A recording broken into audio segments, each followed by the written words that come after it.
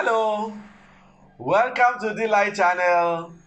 We are back to the series that we just started last week, which is on life balance. Yes, life balance. You probably are more familiar with the phrase work-life balance. I'm saying the same thing, but there's a reason why I am using the phrase life balance. And I gave some insight into that in last week's video. Please check it out if you missed it. And without any further ado, let's get quickly into some details of what this life balance is all about.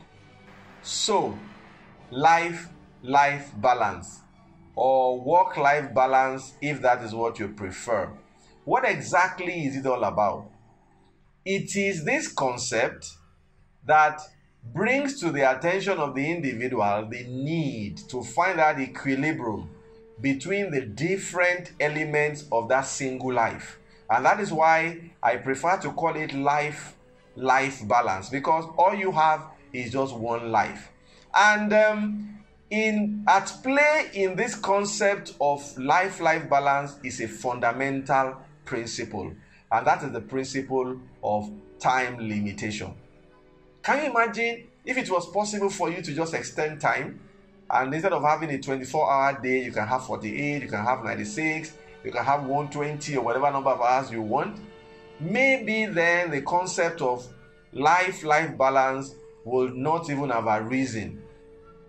But because whatever you want to do, you are constrained by that 24 hours.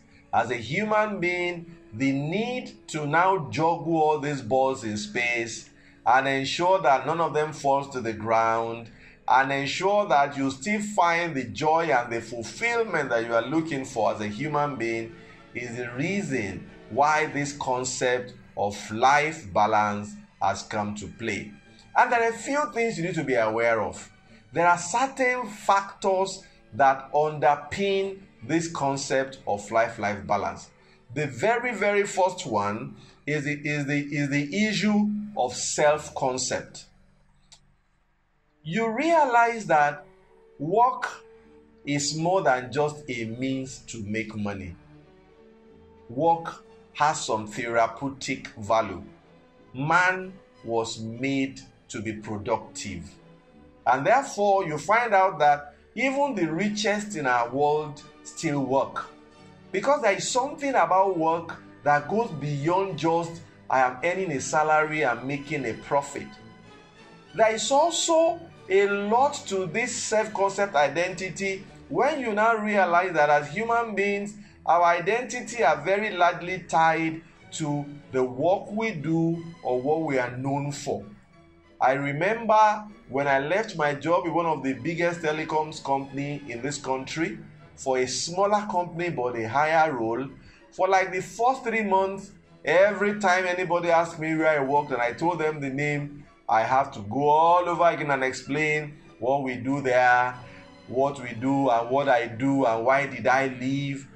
Because having spent so many years with that first company and being one of the pioneer staff, there was a part of my identity that was tied to that company. And it was then that it struck me why some people find it very difficult to leave certain organizations.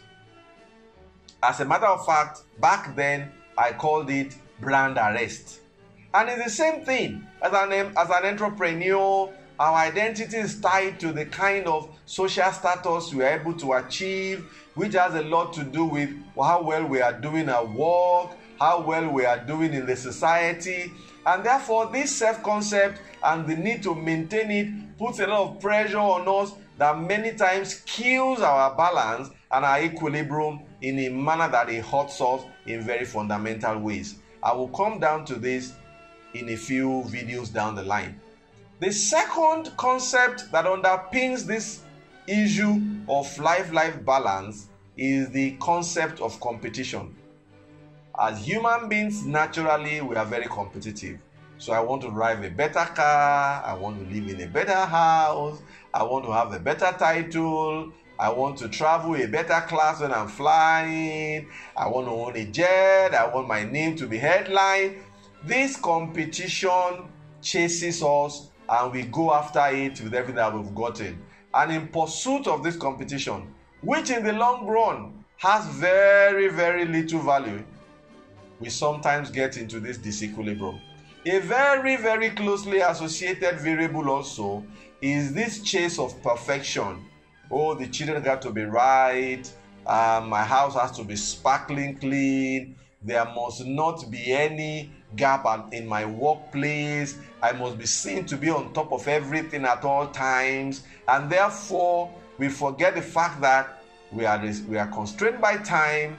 We are limited by time. There is only so much that can be done within the available spaces. So, when you mix all these underlying factors together, you then understand why life balance is something you have to be aware of. You must know what is at play in your own life, and you must know how exactly you are going to mix them to ensure that you achieve the biggest level of success for the long run. And I emphasize that the emphasis is on the long run. So, having established the factors underpinning this concept of life balance, the next question is to then clearly and quickly identify what are the different parts of our lives that we need to kind of pay attention to. This list is not exhaustive. It's just to show you that there are different elements, they are distinct, they are unique. Your job is to see how you find a balance between all of them. The very first one, of course, is your work or your career, whatever you choose to do. The next one has to do with your love life, if you are single, if you are married. Another one has to do with family, either your own nuclear family or the family from which you've come, or the children that you have, or your hobbies, your interests, and the list goes on and on and on. The point is that there are different factors, there are different variables at play in your life. How do you find the equilibrium, an optimal equilibrium that will give you a big deal of satisfaction? That having been said, the next question then is this. What are those factors that you need to be aware of? Because in being aware of them, you are in a good position to then move the needle one way or the other such that you find that balance. This will be the first thing we will start with next week when we continue this conversation. I hope you are beginning to get a feel of where we are going and you are excited to travel with us on this journey. Tell others who need to know. Make sure you also don't miss it. And like I said, if there's something you'd like to see us cover here, please write in or get in touch with us through any of our different channels, and we will sure to take care of your concerns or your requirements as we go along in this series. So make sure you keep it a date with us next week. Until next week, don't ever forget that this is Delight Channel and T-Mac is my name, and all I'm trying to do is what? Make a little difference. I hope to see you next week. Bye.